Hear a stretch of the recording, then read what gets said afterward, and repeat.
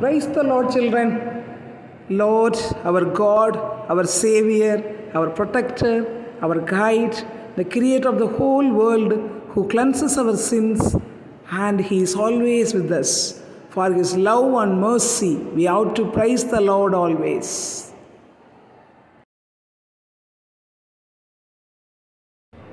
Children, we must always have the belief that we can, that is, you can. Yes, never give up your effort in any of the circumstances. Try your best to achieve and take the next step because you can. So it is an important word you have to remember all throughout the life to pass on all the barriers in your life. That I can do this with the help of the Lord. So children, always keep it in mind, you can.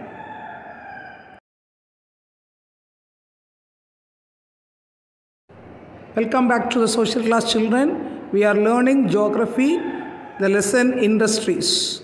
So in the previous class, we have started the lesson and we learned what are the economic activities, basic economic activities. Before entering into today's class, let's recall what we have learned so far. We are learning geography, the lesson industries. The previous class, we have learned what is an industry first. What's an industry? Industry is a process by which the raw materials are changed into finished products. So many raw materials are available in the nature. We couldn't use them as it is. So they have to be processed a lot. So that processing of converting raw materials into finished product is known by the name manufacturing. That manufacturing was taken in the place industries. And we learned about what are the basic economic activities. What is an economic activity first? Any action that involves in the production, distribution, consumption or services is an economic activity. And what are the basics of economic activities? Three major basics of economic activities are there. Primary economic activities, secondary economic activities, tertiary economic activities. The tertiary economic activities are further divided into quaternary and quinary economic activities. What are primary economic activities? They are originated at the very beginning of human life and it involves more physical work. That is, the people, they have to go to the field and do that work. That is forestry, grazing, hunting, food gathering, mining, quarrying, etc. and even doing agriculture. They are called as the red collar job workers. And next, secondary economic activity. Secondary economic activities are those that change the raw material into useful products through processing and manufacturing. For example, the car factories, they are manufacturing the metals into cars or vehicles. And the bakeries, they are converting the flour into, there is a bread and some other sweet items like that. And tertiary economic activity are those that provide the essential services and support to the industries to function. So it is also called as a service sectors, which include transportation, utilities, education, housing, medical care and other services. So tertiary economic activities are known as the service sector, and the service sector is one of the largest sector in India. Currently, this sector is the backbone of our Indian economy and contributing about 53% for the Indian GDP. GDP means gross domestic product. And quaternary and quinary activities are the subdivisions of tertiary economic activity. Quaternary economic activity, it is associated with the creation and transfer of information, including research and training. And they are called as the information industries, and they will play a dramatic growth as the result of the advancement in technology in science and electronic field. For example, we are all watching television by sitting in our home, but the programs are telecasted from the television station. And the quinary economic activity are the high level decision making process by executives in industries, business, education and government. The top executives are officials in the field of science and technology, universities, in government sector, in healthcare sector, in law and order sector. They all comes under the gold collar job, that is the quinary economic activity. And in our home, who are the executives? Parents are the executives. But for a state, who are the executive? That is the CM and the Council of Ministers. And for a country, PM and the Council of Ministers at the Parliament level. They are the executives. So these are the things we learned in the previous class. Shall we enter today's class, children? Yes. This class we are going to see what are the factors responsible for location of industries. Factories cannot be established at anywhere. If we have to consider a lot of factors, we have taken into consideration so many factors for the location of an industry. So what are the factors, important factors responsible for location of an industry? Shall we see that? Yes. The major factors that affect the location of industry are land, labor, capital, raw material, market, power availability, water resource availability, and transport facilities. So many factors are there we have to consider for the location of an industry. So they are classified into geographical factors and non-geographical factors. First we will go to see what are the geographical factors. Let us see the geographical factors that affect the location of an industry. Two factors are there. One is a geographical factor, another one is a non-geographical factors. Under geographical factors, the first one is a raw material. Raw materials means the picture shows you that what's a raw material and how it is converted. Cotton is a raw material. From that, what is we get? We get the cloth. And wood is a raw material which is available from the nature, and it is converted into furnitures, different furnitures. So raw material is the first factor we have to choose for the location of an industry. Some of the industries need bulky raw materials. For example, iron and steel industry. For preparation of a sheet of iron, they need lot of tons of iron ore. So they are bringing bulky raw material. And some raw materials are weight losing raw material. They are like for sugar industry, the basic raw material is sugar cane. It is a weight losing one. Within 2 or 3 days of harvesting, it has to be crushed and the juice has to be extracted. But if it take long time for the transport, the juice content will be evaporated. So bulky goods and weight losing materials cannot be transported for long distances. Therefore, industries like iron and steel and sugar industries, they should be located near the availability of iron ore and sugar cane. And steel plant in Salem is an just example which is located near Kanchamalai because iron ore is available large. Like that, sugarcane industries are located near the sugar growing areas. So the first geographical factor which affects the location of industries is raw material, especially the industries which need bulky raw materials and weight losing raw materials. They should be located near the places where there is the availability of raw material. Next geographical factor for location of industry is the power. Power means it's not manual power, it is electricity. Why is electricity essential for an industry? Yes, to generate and convert the sources like coal, mineral oil and water into power. For the working of the electricity, the working of the machineries, electricity is must. So power is also one of the important factor to be considered for the location of an industries. So power is one of the important factors for the location of an industry. Power, there is electricity, it is generated from coal, mineral oil and water. And as one of the sources must be located near the industries to fulfill its power requirement. So industries, they need power for generating, for the working of their machineries. So the power is available from coal, mineral oil and water. So industries must located near the places where these sources for power are available to fulfill the power requirement. The third geographical factor taken into consideration for the location of industries is the labor. So labor means the workers, those who are doing the work at the factory or industry are known by the name laborers. So labor is important for doing the proper manufacturing process in the industries. So the two type of laborers are there, skilled laborers and unskilled laborers. Skilled laborers are very important for industries such as diamond cutting industry, some specific industries. So that industry should be located near the place where the labor source is available a lot.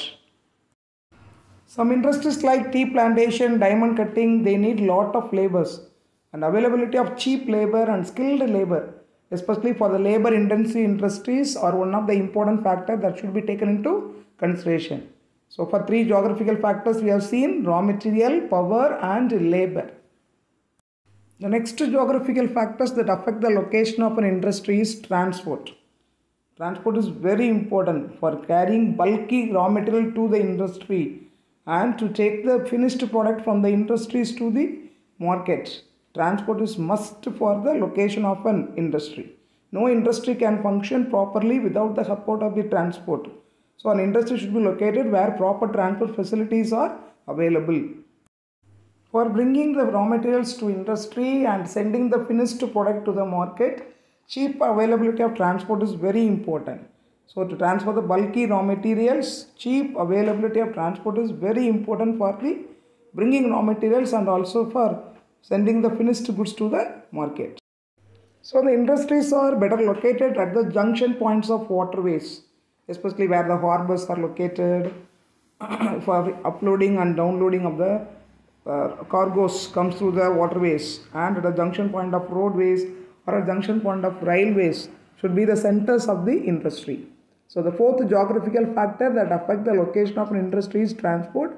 Transport is must for bringing raw material to industry and sending the finished product to the market. So junction points of waterways, roadways and railways are the better centers of industry.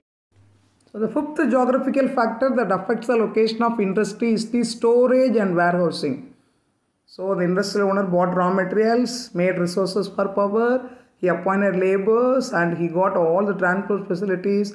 The processing of raw material, finished product was over. Conversion of raw material into finished product was over. He couldn't sell all the products at the same time. So what he has to do, he has to store it in some good places, which are known by the name storage and warehousing. So facilities of storage and warehousing is also an important factor that affect the location of an industry. So storage and warehousing is very important because the finished goods should reach the market at the end of the process of manufacturing. And it should be stored in a suitable storage or warehouse till the goods are taken to the market. So storage and warehousing is also one of the important factors which is needed for the location of an industry. The next geographical factor which affects the location of an industry is topography. Have you heard the word, children, topography? Look at the picture. It clearly says you what are the different topographies available on the earth. That is, some places are terrain, some places are mountains, hills, rivers, lakes, valleys and plains. So the factory which should be located based on the raw material, for example, tea factory it should be located near the hill station, because hill stations only there is a tea plantations are there. And some other industries which are using lot of water, they must located near the places where there is a water sources there. So some industries they must need lot of space, they must locate it in the plain surface. So topography is also one of the factors which affect the location of an industry. The site that is selected for the location of an industry should be suitable for the industry. Site means the place which is selected for the construction of industry should be flat surface and with a lot of modes of transport, etc. So topography is also one of the important factor for the location of an industry. The next important factor for the location of an industry is climate. So look at the map, children. All the continents of the world. Each continent has different climate. Some are a tropical climate, some are temperate climate, some are the very hot regions, some are cool regions, some are cold regions. So based on the product and the climate needed for the production of the product, the industry should be located. So climate is also one of the important factors which affect the location of an industry. So climate of the area selected for an industry is also one of the important factors for the location of an industry. Extreme condition is not suitable for successful industrial growth. If it is too cool or too hot, then it is not suitable for the location of an industry. Some industries, they need specific climate. For example, if you take a cotton textile industry, it requires cool, humid climate, because the spinning of the cotton into yarn. The cotton is spun into yarn. The cool, humid climate only, it makes the spinning process without any breakage. That's why in Coimbatore and Tripur, we have a lot of cotton textile industries. Both places, they have the very cool, humid climate. So climate is also one of the important factors that affects the location of an industry. The eighth geographical factors which are needed for the location of industry is water resources. Its availability of water is another important factor for the location of industry. What are the sources of water, children? Yes, look at the picture. Ponds, rivers, lakes, streams, oceans, etc. Other sources of water. So an industry should be located near the places where water resources is available. Availability of water is another important factor that influences the industrial location. That's why many industries are established near rivers, canals and lakes for this region. Especially iron and steel industry, textile industry and chemical industries, they require plenty of water for their proper functioning. So they should be located near the places where the water resources are available. So far we have seen what are the geographical factors that affect the location of an industry. Let us see some of the non-geographical factors that affect the location of an industry. So the first non-geographical factor which affects the location of an industry is availability of capital. Capital means not the capital of a state or country. In industrial term, in commercial term, capital means the money required for doing the business activities. So capital or huge investment is needed for the establishment of industries, without which no industry can be established. Think it of to buy the raw material, to acquire the power supply, to pay to the laborers, and for using the transport, and for using storage and warehousing, and making the buildings for the industry. For doing everything, the businessman must need a money. So capital is one of the non-geographical factors that affects the location of an industry. The second geographical factor is the availability of loans. As children, all the people do not have enough money to start an industry. So the investor who wanted to start an industry, he must seek loan. So government or non-government organizations to provide loan is required for a location of an industry. So geographical factors, first one is the capital, that is the money required to run a business. Second one, availability of loans. The next non-geographical factor is the government policies and regulation. So government doesn't allow anyone to start any industry as their own wish. So government policy is also an important factor that influence the industrial location. The government sets certain restrictions for the allocation of land for industries because they must take into consideration the control of excessive pollution, reducing regional disparities, avoiding the excessive clustering of industries in big cities. So the government policies also affect the industrial location. So there are three non-geographical factors which affect the industrial location. They are capital, availability of loans, and government policies and regulations. So children, in this class we have learned what are the factors responsible for location of an industry. Because industries locations are complex in nature and they are influenced by availability of many factors. So we have learned two important factors. What are they? Geographical and non-geographical factors. Under geographical factors we have seen 8. They are raw material, power, labor, topography, transport, storage and warehousing, climate and water resources. So these 8 geographical factors are important for location of industry, and non-geographical factors are capital, availability of loans, and government policies and regulations.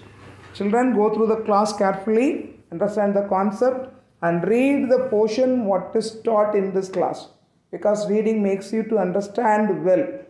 Reading is a good habit also, so keep up that habit and answer all the questions given in the homework page and do the activity also which is given along with this. Thank you, children. Dear children, may God bless you all, dear children, with His grace and knowledge. Thank you, babies. Have a great day.